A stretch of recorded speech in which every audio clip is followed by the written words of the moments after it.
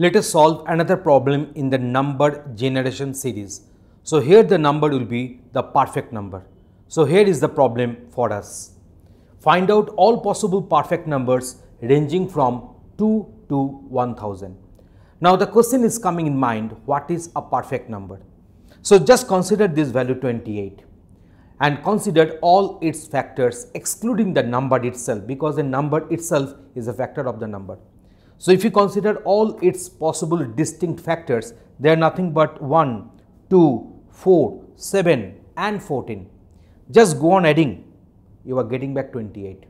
So in this way, if such numbers are there whose factor sum will be the number itself, then that would be a perfect number.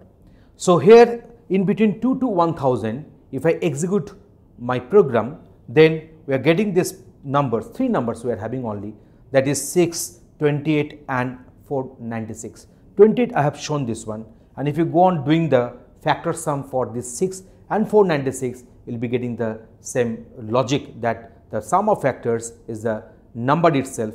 Obviously in the factor decisive logic, we are not considering the number itself. So how to do this one? So try to solve this one at your end, write a respective program and get this output at your end. Try to see all the videos which we have done in this number generation logic and try to get the logic from there, and then try to implement this perfect number related problem. Otherwise, the demonstration is always for you. You just go for the demonstration. There I have shown you that how to write this code and how this code is getting executed and what are the logical explanations. So here is the demonstration for you. Find out all possible perfect numbers ranging from 2 to 1000. So this is the respective query today. And in this particular video, we are supposed to implement the same using C language. Perfect number is that very number whose sum of all factors of that number excluding the number itself is equal to the number itself. Let us go for one example for the better understanding. 28 is a perfect number as 28 is having the factors like 1, 2, 4, 7, 14 and 28 itself. But it has been told that excluding the number itself, we should consider all the factors. So here the factors will be 1, 2, 4, 7 and 14. Now if we go on adding them, so 14 plus 7, 21 plus 4, 25 plus 3, so we are having this 28. So 28 is a good example of a perfect number.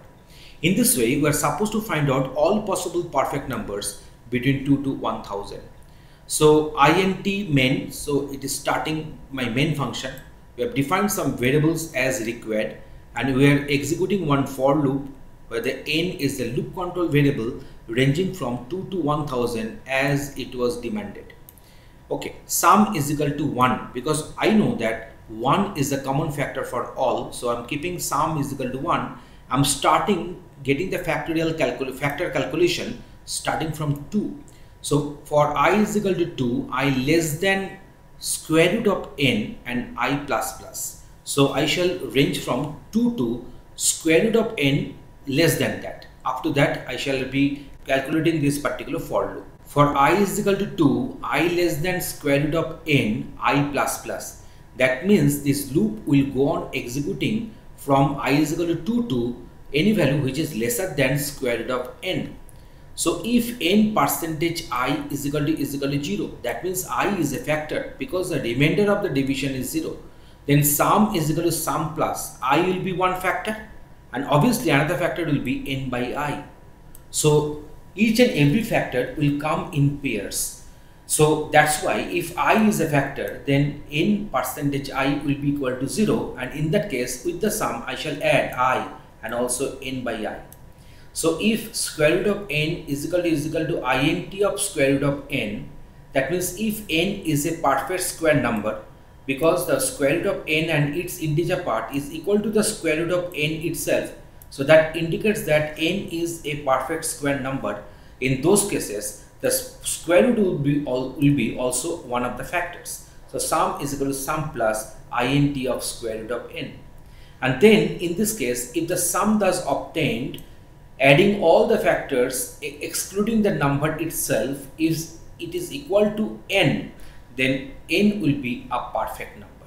In this way, I can easily find out all possible perfect numbers in the range 2 to 1000.